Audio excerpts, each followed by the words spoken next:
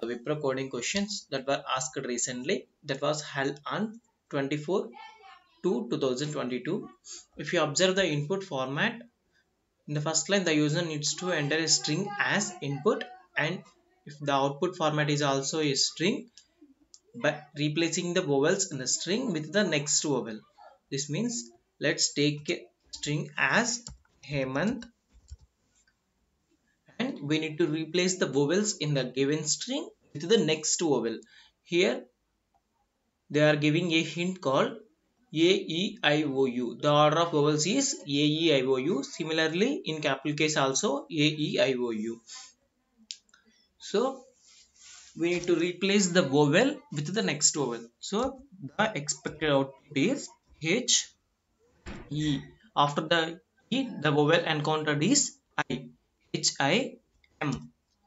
And A is a vowel. So the next vowel is E. Next, N is not a vowel. So we don't need to change the character. So N is not vowel and H is also not vowel. This is the expected output from the above input, that is hemanth. From the input hemanth, we are getting an output called HIMANTH. Similarly, we are having a sample test cases. Let's have a look on sample test cases. This will give you a confidence that our logic is correct or not. The input is given as B A E T R I U T O. The first character is B, so this means that this is not a vowel. So the next character is A, so A is a vowel, so we need to replace that vowel with the next vowel. So the next vowel after A is E, so we are replacing A with E. So next character in input is E, so we need to replace E with next vowel. So the next vowel for E is I. So in the output we are replacing E with I. The input, the fourth character, that is T. T is not a vowel, so we are not changing T. T is same as T only. And the next character is R. R is also not replaced in the output. And the next character in the input is I. So I is a vowel, so we need to replace that I with the next vowel. So the next vowel of I is O, so we need to replace O with in place of I. We need to replace O in place of I. And the next character is U. So U is here, so there is no next character after U. There is no next character after U. So we need to iterate the vowels. So whenever U is encountered, just iterate this. That means after U again A is encountered. So I am replacing U with A. After that, the next character is E. E is not a vowel. That's why I am not replacing T. T is same as T only. And the last character in the input is O. So we need to check whether the O is a character, vowel character or not. If it is a vowel character, we need to replace. Yes, O is a vowel character, so we need to replace O with next character. O, the next character is U, so we need to replace that O with U. This is the logic behind this program. I just simply execute this logic using Java. I'm taking Java as my programming language. We all know that in Java the first statement is class. I'm giving class name as Wipro. The next statement is public static void main. Public static void main of string args. It will take parameters as string args. Then we need to take string input from the user. In Java, if you want to take any input from the user, we need scanner class. All the functions available in scanner class are used to take string input, integer input, character input or float input. If you want to take any input from the user, scanner class will be used. In scanner class, different functions will be used to take different type of inputs from the user. So I'm going to create object to the scanner class, scanner sc equal to new scanner of system dot in. So the scanner class is available in util package. If you don't import that util package into our class, we are getting an error. That's why I'm going to import the util package into our program. Import java.util.scanner class. After that, I need to take string input from the user. So string str equal to string str equal to sc dot next line of. After taking string input, we need to iterate each and every character. That's why I'm going to create an character array. So char array equal to str dot. In strings, we are having a special function called toChar array, which is used to convert string into the character array. toChar array, it will convert the strings into character array.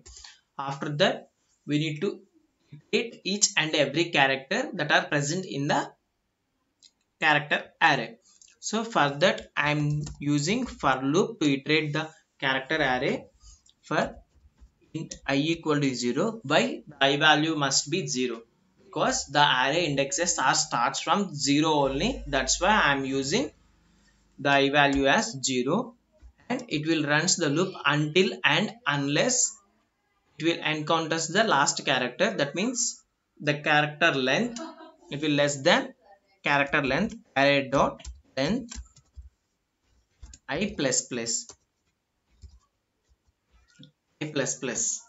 In the for loop, we need to check whether the first character is a vowel or not. If it is a vowel, we need to replace that vowel with the next vowel.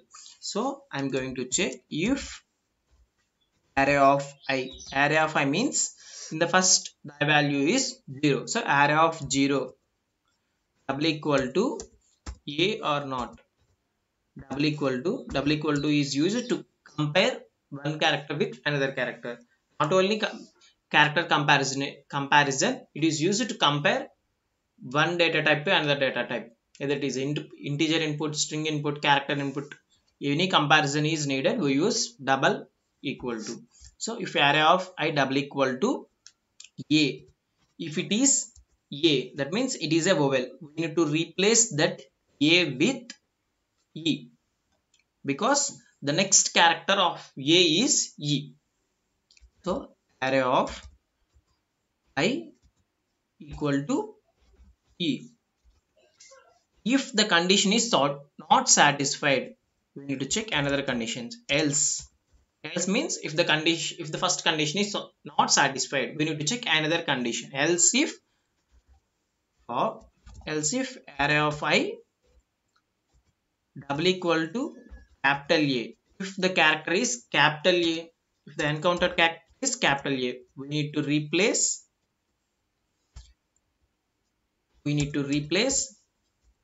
array of I with capital E, because the next character of capital A is E. In vowels, the next character of capital A is E. Else this condition is also not satisfied, we need to check another condition. Array of I double equal to E or not. If it is E, we need to replace I with I, because after E we are having I as vowel character. Array of I equal to I.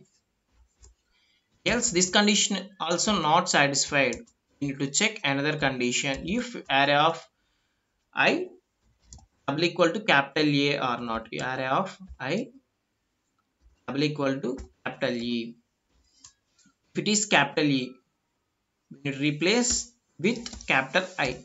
So array of I equal to capital I. Else this condition is also not satisfied. We need to check another condition. A, E are completed. The next character is we need to check whether the encountered character is I or not. If the encountered character array of I double equal to I, first we need to check I, small I. If the encountered character is small I, we need to replace I with O, small O only, because we are checking if it is a small I or not. If it is small I, the next vowel character is small O only. Else if above condition is also not satisfied, we need to check another condition. Array of I double equal to capital I or not, capital I. Then the encountered character is capital I, we need to replace I with capital O. Array of I equal to capital O, sorry, capital O. Else this condition is also not satisfied. Else if we need to check array of I equal to O or not. Array of I double equal to O. If it is O, we need to replace with U. A, E, I, O. After O, we are having U as character. So we need to replace O with U. Array of I equal to U. Else this condition is also not satisfied. Else if of array of I double equal to capital O or not. If the encountered character is capital O, then we need to replace array of I double equal to capital U.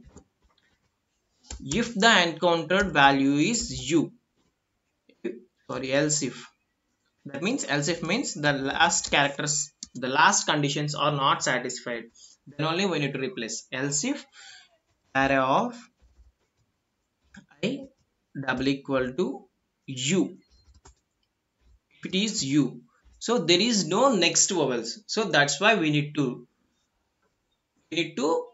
start with A. So array of I equal to start with A. Else if array of I double equal to capital U, then array of I equal to capital A. If any of the above condition is not satisfied, then we are just simply continue the loop. That means the encountered character is not a vowel. If it is vowel, we just replace that vowel with the next vowel, else we just continue the loop. After completion of these steps, we are going to just simply print updated character array. System.out.print of, what is the name of the array? Name of the array is ARR. Just save the program. I'm saving the program as wipro.py. After saving the program, I just open the command prompt cmd.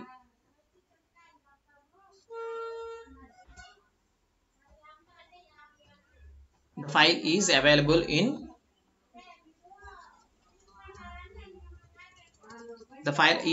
in C drive. Then I'm going to change the directory to C drive. Then in C drive we are having a different folder called Python Madhu. In Python Madhu again another folder is there, that is Java collections.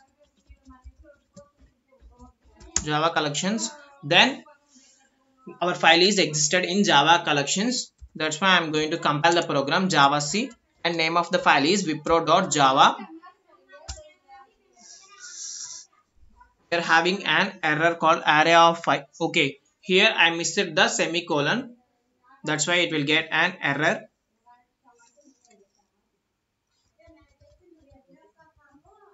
Yeah, here semicolon is missing, that's why it will get an error. Just compile the program. Here also we are getting another error string str equal to sc comma. I'm using comma, but it is sc dot next int of sc dot. Just save the program, then clear the screen. Just compile the program. It's not a statement. Array of 5. 18th line. In 18th line, it will get an error.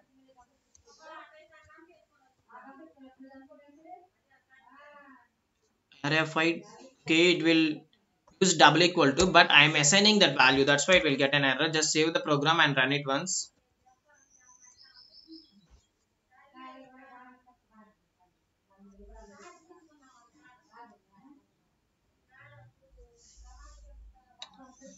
There is no errors in our program. Then run the program Java Wipro. It will ask for input. I am giving hemanth as input. Here we are observing that E is replaced with I. That is, after E we are having I as vowel character. That's why it is replaced with I.